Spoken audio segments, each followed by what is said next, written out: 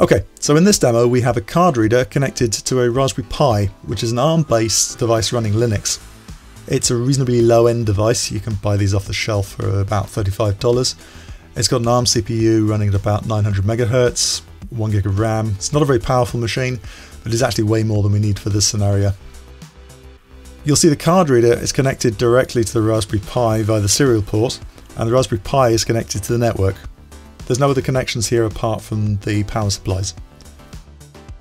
On the laptop on the right, we have a little utility which is an example of an application connected to XFS4IoT. In this case, it's running on a laptop, but this could be something running in a data center, it could be in the cloud or a web service.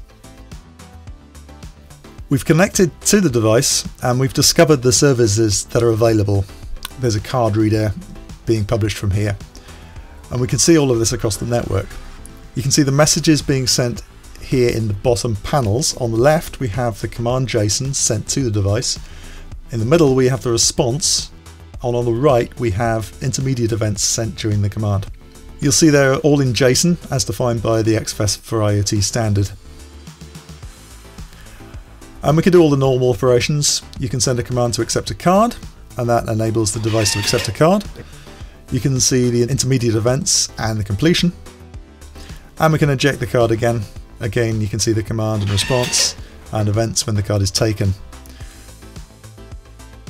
So that's the KAL XFS4IoT SP-Dev framework running under Linux on an ARM device and connected across the network to a sample application showing how you could use this in a cloud-based environment.